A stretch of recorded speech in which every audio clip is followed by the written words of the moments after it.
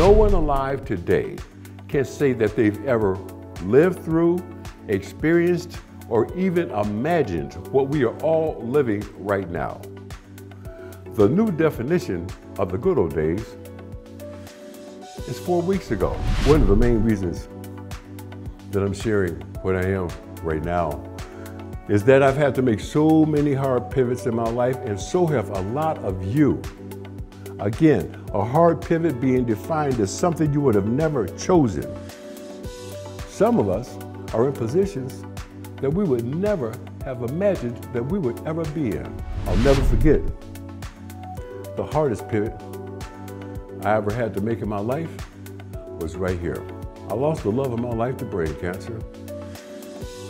Holly and I were together for 20 years. I now know the greatest honor I ever got in my life was I got the honor of being her primary caregiver. The initial hard pivot was going from soulmate, partner, best friend, lover, to primary caregiver. It was atomic time. And that's what time it is for all of us right now. That's what I meant earlier when I said we're all living in the same space chronologically. It is atomic time. We are fighting for our health.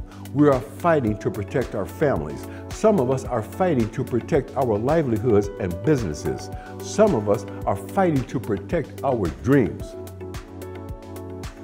What are you fighting for?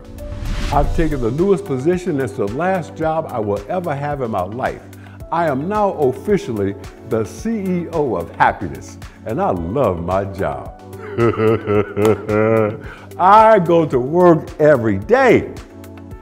Job one, as CEO of happiness, I've got to explain to everybody in America, why do you insist on spelling happiness with a Y?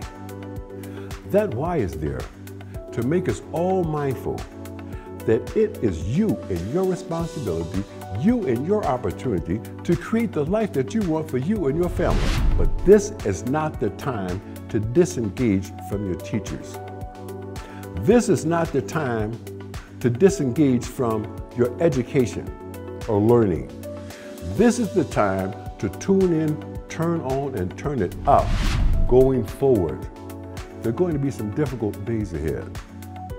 This is going to be a matter of non-linear progression. It's not going to be A, B, C, 1, 2, 3. There are going to be some days when you don't know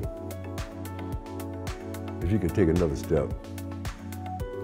There are going to be some days where you don't know where the next step is taking you to. The first step is you got to stand up. It's going to be friends, families, and folks, not the feds. Because the cavalry is not coming. But that's okay. You know why? Because we are the cavalry. We are the first cavalry of friends, families, and folks, and we've got this. If you got a dream, you got to protect it. And if you want something, go get it, period. Peace, power, and prayers.